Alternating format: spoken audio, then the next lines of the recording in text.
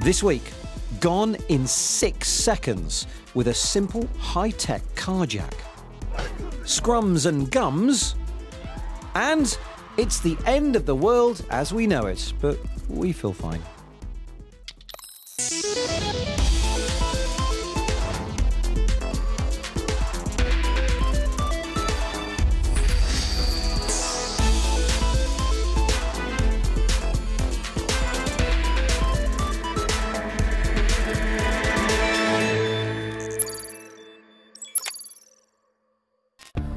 For many of us, our car is one of the most valuable things that we own. Sometimes crazy to think that we just leave them out on the streets. But of course, that is because they are built with good security. But in the last few years, we have started to see this happening.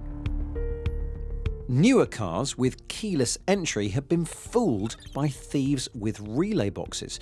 They stand outside your house and the box magnifies the signal from your key fob, which may be sitting inside. So the car thinks the key fob is closer than it really is. And hey presto, they're off with your car. So many car owners have turned to third-party car alarms which promise to protect against this kind of attack. These are fitted to order and many offer the ability to remotely control your car using a smartphone app, which is handy, unless these can be hacked too. You probably don't want to see what's coming next, but we're going to show you anyway. It's something we'd hope wasn't possible in real life, but worryingly, it is. The black Range Rover has been chosen and then tracked and is now the target for 2 hackers who are waiting to make their move. The victim has no idea of what's about to happen, as first the car alarm goes off and then the attackers take control of the door locks. Get out of the car. Give me your keys. Give me your keys. Okay, okay, okay. A new way to steal luxury cars to order?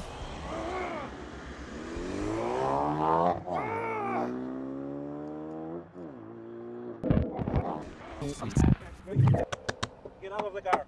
Okay, give me your keys. Give me your keys. Well, we've actually set this up to show you how security researchers have discovered what is now possible. The victim can't restart the car, only the attackers can do that.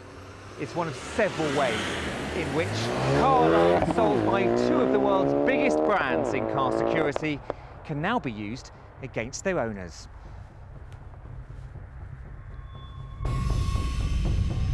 So how can this happen?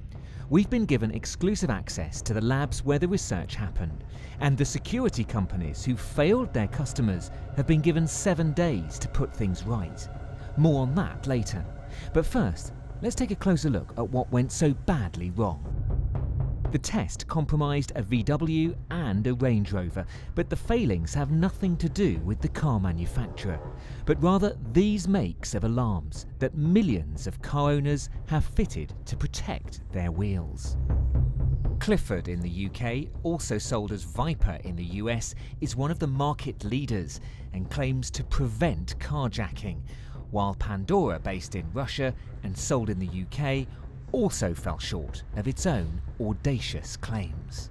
Currently, I wouldn't recommend the Viper or the Pandora alarms, and the Pandora alarms was claimed to be unhackable, but right now I wouldn't recommend these alarms. Pandora has recently dropped that claim from its website, just as well. So the first primary reason that most people are fit a third-party aftermarket car alarm like the Viper or the Pandora is to prevent the key relay attacks that we've seen videos of, where 2 guys appear at your house, wave a magic box by your wall, and then are able to drive the car away. So that's the first reason, and the sort of additional security that comes with that. The second reason that people buy these is the remote start functionality. And the remote start functionality could allow you to preheat the car before you get into it on a cold winter's day, have the ice gone off the windscreen, but also to cool the car down on a hot summer's day as well. Trouble is, some of these nice-to-have comfort features have been shown by the researchers to be the very reason why they were able to take so much control. The functionality we found a problem with is in the back-end systems. Rather than asking for the information about my specific car, I could ask for any car. Any car that this system is registered with, or that they're registered with, we can query that information.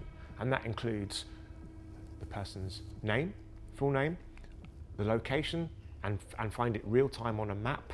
We can get the model of the car. We can do the start-stop remotely.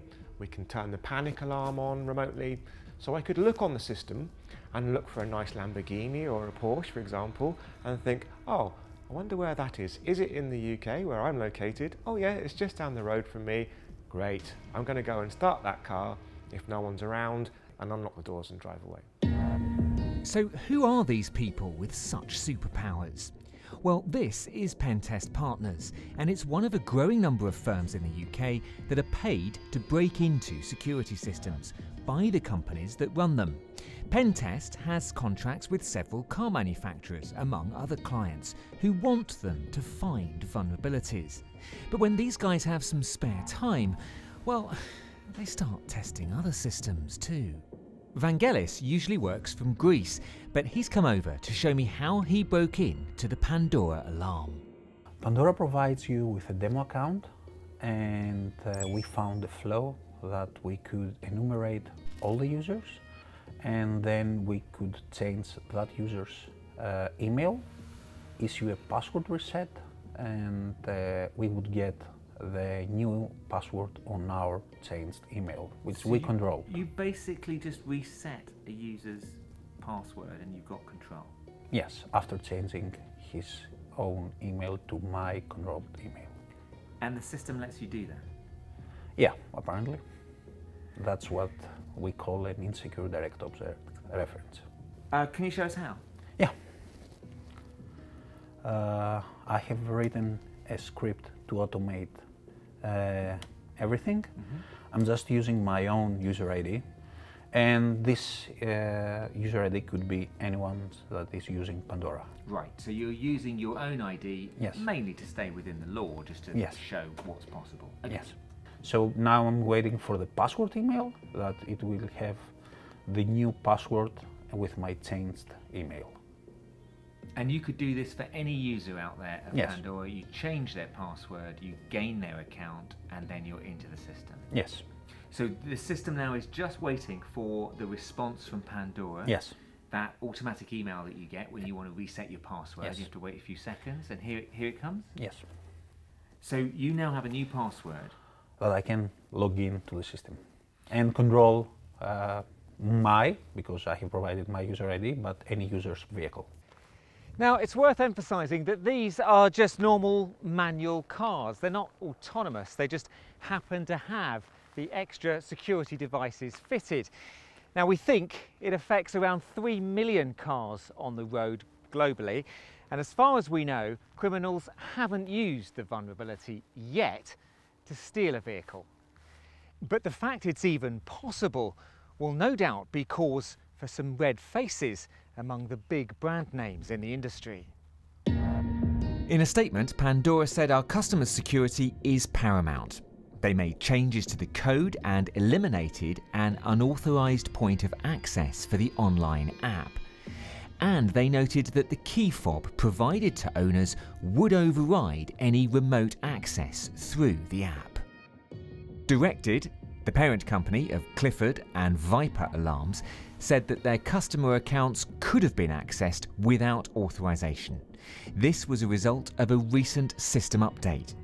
Directed believes that no customer data or accounts were accessed without authorization and says it's committed to providing safe and secure products, but adds that no system can be 100% safe. For these professional security testers, though, the failings they found ought to be a wake-up call for the people paid to protect us. So we were shocked. We see all sorts of vulnerabilities like this, but this one's right up there. It's a security product that's supposed to make our cars safer and more secure, but yet it's actually made us potentially more exposed and less secure. I'm concerned about the way this scales up. There are millions of cars exposed. Something like £200 billion worth of vehicles have these alarms fitted. It was the manufacturers that made the mistake. they had the security flaw. But there is still something that you can do as a consumer. Please make sure that you don't use the same password for your mobile apps as you use on other systems. Why? Because hackers will be trying passwords, they'll try and steal them from other places. And if that's the same password as your car alarm, you might wake up the next morning and find your car's gone.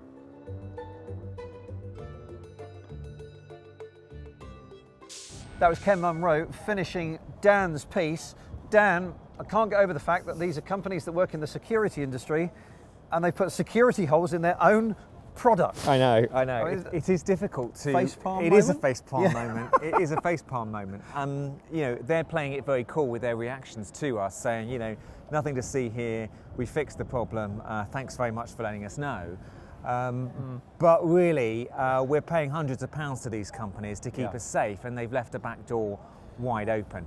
This is one of the reasons why the security researchers that did this piece of work gave those companies just 7 days to get their act in gear. Normally it's about 30 days for disclosure. Give them a bit more time, work out what the problem was. This needs sorting. It needs sorting straight away. And in fairness, they did a reasonably good job. Okay, so I'm sure there might be some people watching who say, should we even be broadcasting this technique and details about this technique, because surely it'll tell people how to crack into cars? Right, and obviously we wouldn't if that vulnerability was still out there. It's been solved, it's been fixed by these two companies. Pandora did it in 4 days, Viper took 5 days before they reported back to us, and we've checked their results and we now know that those security holes are fixed. And that's why we could go into some detail with viewers exactly how the researchers managed to break into the system. So this is a story just about car alarms. We're not talking about vulnerabilities in the actual driving of the car itself, but cars are becoming more automated, aren't they? They're starting to control various parts of the journey. Any evidence that there's any vulnerabilities in that technology at the moment? Well, when you hear a story like this, you get nervous. Yeah. As things get more and more automated. And the trouble is that it's a security company that's dropped the ball here. Now, if that were to happen with a car in control of the steering wheel or the speed at which it's travelling while we're inside, you could imagine that the consequences would be much, much worse than the possibility of thieves pinching your car. Yeah, okay. Dan, thank you very much. Brilliant report. Drive safe, I guess. Thanks. Hello and welcome to the Week in Tech. It was the week that Huawei announced it's suing the US government after they banned federal agencies from using the Chinese firm's products over national security concerns. The manufacturer says no evidence has been provided to back up the suggestions and denies any connection to the Chinese government. Autonomous vehicle trials continue. Volvo's 12-metre bus was unveiled this week in Singapore and is ready to be tested on designated public roads. Eventually, it's expected to help reduce traffic, pollution, and I guess work for bus drivers. A robotic hand with haptic feedback has been developed. Replicating the master robot's moves remotely, the Shadow Robot Company's mission is to relay touch to its wearer, wherever they may be. And finally, meet this little running, jumping, backflipping bot. Well, it's more about the fact that MIT's Mini Cheetah is so springy and nifty on its feet that it can move in all directions twice as fast as a human's average walking pace. Weighing in at just 20 pounds, it's pitched as almost indestructible. Impressive, but I'd still rather have a head.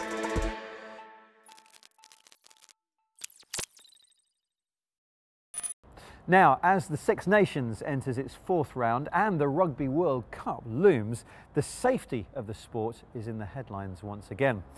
Laura Lewington has been looking at a piece of equipment which could offer key information to make the game safer.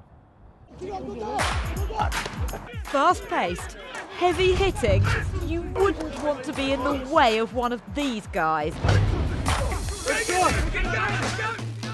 And that's just the training.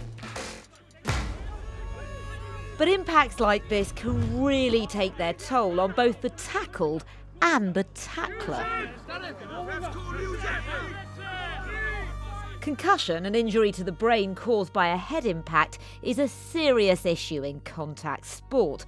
It can lead to early retirement, or it can even prove fatal. Concussion is trauma to the brain, either directly through a blow to the head or transmitted from a blow from another part of the body. The symptoms of concussion are wide and variable. It can be from headaches, change in vision, blurred vision, sensitivity to light, sensitivity to noise. You can feel nauseous, you can get neck pain. It's important that you identify that so that you get the diagnosis correct and you get the proper treatment. The Ospreys, a professional team in South Wales, are one of the first to use technology to gather data aiming to deal with this kind of injury in the future. Protect is a gum shield fitted with sensors to monitor impacts to the head. We've made these bespoke mouth guards, so each of these mouth guards is really tightly coupled to the player's teeth, so a dentist comes in and takes the impressions. That when they have a head impact, the mouth guard's actually moving with the skull, so you're getting a really good, accurate skull acceleration. As far as us as players go in, it's just another mouth guard, and you don't really feel it in your mouth. Obviously the chips and things, like I say, it's just another mouth guard, and we don't realise. Fitted with accelerometers and gyroscopes, the device measures the force that the skull is subjected to during training and games. So one of the biggest problems with rugby union is the second impact syndrome. So that's the one that can be fatal. All these would help to reduce is the incidence of second impact syndrome. So a medic on the sideline can have a look at that and go, oh, okay, maybe it's time we walk them off. It gives them an extra objective source of information to base their decisions on. The results can be fed in real time to medics on the sidelines to decide on the best course of action if there's an incident. Whilst it can't detect whether this has resulted in a concussion, the medics can keep an eye on the data to judge players who may be at risk. And in the long term, this information also provides an opportunity to learn the correlation between an impact and its effect. We can go into the individual players' impacts and start to look at the shape of the impacts themselves, both in terms of linear and rotational acceleration. So that becomes quite important because of the cumulative impact of concussion. So we are really trying to understand here what might have happened in the past that will influence the future. If you think about today, the way players are observed for head injuries is typically what happens is that it's very visual. What we're adding is a layer of data. So it very much is an additive thing that starts with visual, adds data, and that gives you a much more confident answer to both parts. But does wearing this kind of device provide any reassurance for the players? Yeah, I don't know about that. If you've got a big guy coming down your channel, I think you know, it's going to be the same whether you have it in or you don't. But like I say, if you get a big collision, you know, you can look back and understand, you know, how big it was, and you know, like I say, that the experts can feed back the data and you can get a better understanding about it. So whilst it may not prevent the incident or the damage, it could mean a chance for the speediest intervention possible.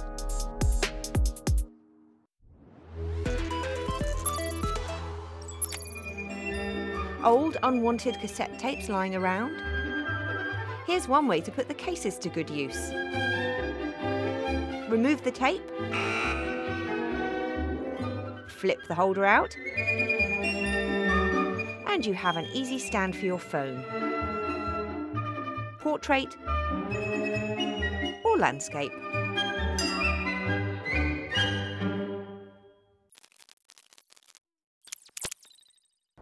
Now, next up, post-apocalypse now.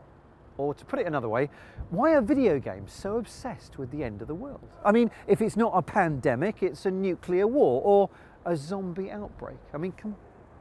There's a new game called Days Gone, which is the latest title to use the collapse of society as its setting. And Mark Chislak popped down to World's End to find out more.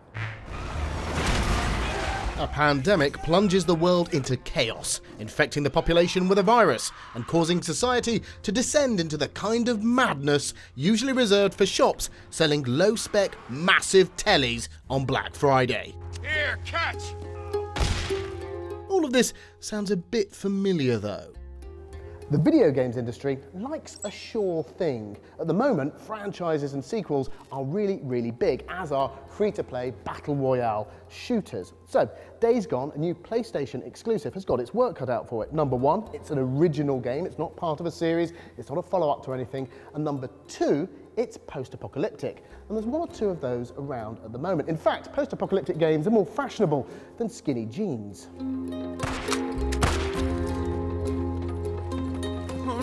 Well, I think the thing is with games similar to films, we get horror that reflects the real world. We get horror films that do that. You know, Dawn of the Dead, and George A. Romero was commenting on consumerism with his shopping malls. Now, I don't think it's an accident that we're now looking at the end of the world through nuclear apocalypses or cures for cancer or all of these things. I think gamers like the apocalypse simply for the fact that you can look at it in terms of real life and wonder what you would do. What do they got here? There's a lot of post-apocalyptic games around. I'm thinking Far Cry New Dawn, Metro Exodus, and a little bit further down the line we've got The Last of Us Part 2 coming out. So how does Days Gone separate itself from the post-apocalyptic pack? Our world is set in the high desert of the Pacific Northwest, which is different than almost any environment I've seen in any kind of a game, let alone open world games, because it's a very harsh environment that is very condensed. You know, just our setting makes us different, but also the fact that you've got one bike, something you have to take care of because you have to fuel it, you have to repair it, and you have to make sure that it's always in good condition. Otherwise, you're going to be on foot in this world and you're going to die. What the hell? Perfect. Yes, perfect. You'd be forgiven for confusing Days Gone from developers Bend Studios with another post-apocalyptic PlayStation exclusive, The Last of Us 2 from Naughty Dog. Both are set in worlds ravaged by disease and filled with infected monsters. Yeah, okay, here's a radio. And both feature story-driven set pieces. But in Days Gone, the action takes place in a giant open world. And it's an open world full of infected cannibalistic creatures called freakers. Seen that coming. The player steps into the biker boots of bounty hunter Deacon St. John. What's wrong? Freaky. Deacon is a man with a past, haunted by his separation and presumed death of his wife, when the world went a bit 28 days later. I'm always gonna love you. And I ain't ever gonna leave you. The ace this game has up its sleeve is its main antagonist, the Freakers. Freakers are living beings. So it sounds like one of these things where we're like just playing with semantics, like, oh, they're all zombies, right? No, they're not. Damn it, get back here with that! That's mine! Alone or in small numbers, they don't pose too much of a threat, but these guys like to hang around in gangs. Big gangs called hordes. They have migration patterns, so hordes will actually sleep during the day. They hibernate in caves, tunnels, train cars. It's literally a whole set of network and interacting, you know, living ecosystems that are all doing their thing, whether you're there to watch it or not. Sometimes art holds up a mirror to what's going on around us, presenting us with an exaggerated version of our world, highlighting problems that might exist in our own society. And then again, sometimes people simply enjoy taking out loads of monsters in a virtual Armageddon. Always asking the big questions. That's Mark finishing off this week's programme.